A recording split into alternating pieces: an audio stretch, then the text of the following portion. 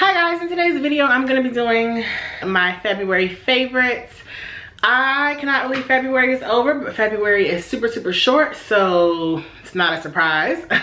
But I don't have too many items to share, and that's great because the sun is setting and I wanted to be able to film this video today.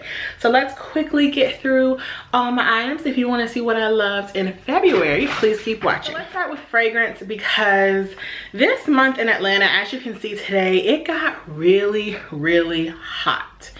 So I believe last month it snowed, I think. This month, today it was like 80 degrees. Like, I can't deal. Like, I'm already melting. I really hate the summer. And clearly in Atlanta, we don't get a spring. It just goes from being 40 degrees to 80. So that's awesome or not. So I've really been enjoying fragrance because spring fragrance is some of my favorite because I love a light, sexy, or just sporty, just nice scent. So my first one is so near and dear to my heart, and this is Balenciaga or Balenciaga B. This is what it looks like. This smells so good. One of my co-workers, he got it. It almost smells like Dolce & Gabbana light blue, wherein it's kind of like citrusy and spicy, but it's a little more unique than that, and it smells like it has some type of white tea and ginger in it. It just smells so fresh yet sexy. It's very light, so you do have to spray quite a bit. I've used the majority of that in the past couple of weeks, but I've really been enjoying this fragrance. If you like lighter, citrusy, almost a little spicy, but a little unique, those type of scents, I think you would definitely like this. And I purchased this from Sephora, and I love it. It is very light and it doesn't wear too well on me. I mean, people can smell it on me, but I can't smell it. So I do have a roller ball that I keep at my job just to kind of roll on anytime I'm feeling like I need a little bit of extra. But love Balenciaga B. And then my second favorite this month has been Bond No. 9 Madison Square Park. Yes, Madison Square Park. This to me smells just like Chanel Chance in the pink liquid. It's very, it almost smells like a peachy floral. It's a light scent. It's not too unique, but I like it because some days I want people to go, ooh, what do you have on? And other days when I'm not feeling people, I just want to smell like, oh, that smells nice. Like, I don't want people to have to talk to me and ask me what I'm wearing. That probably sounds crazy, but that's honestly how it is. I do my scents according to my mood. So that's all for fragrance. Now let's move into makeup. My first favorite is none other than my NARS All Day Luminous.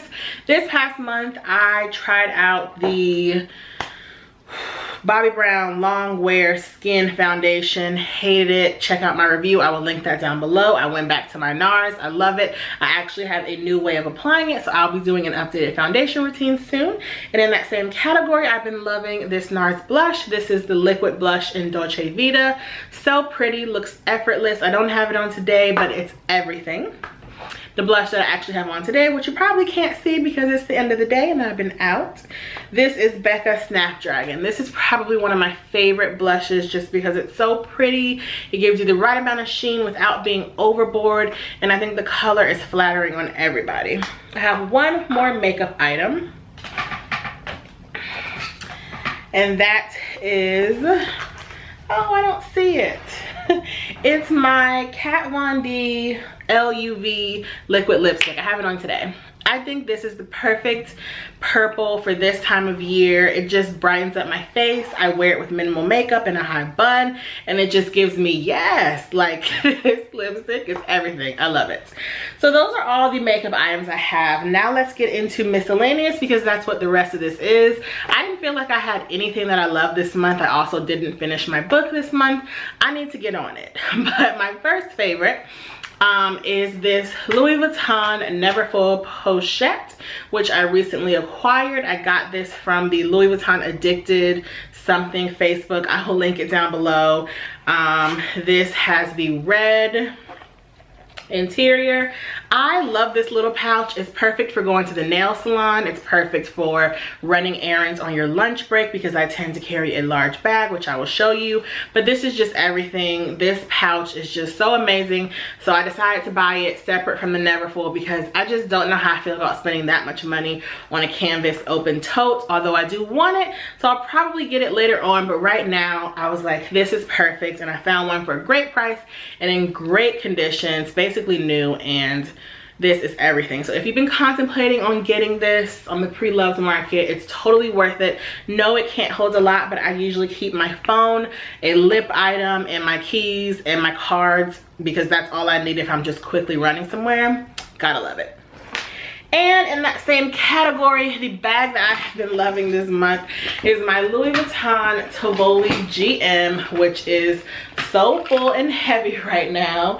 But this is a discontinued style bag, but I love it because it puts me in the mind of a Speedy, but like a better version, not so basic. Not to say that a Speedy is a basic bag, but this is a little more jazzed up.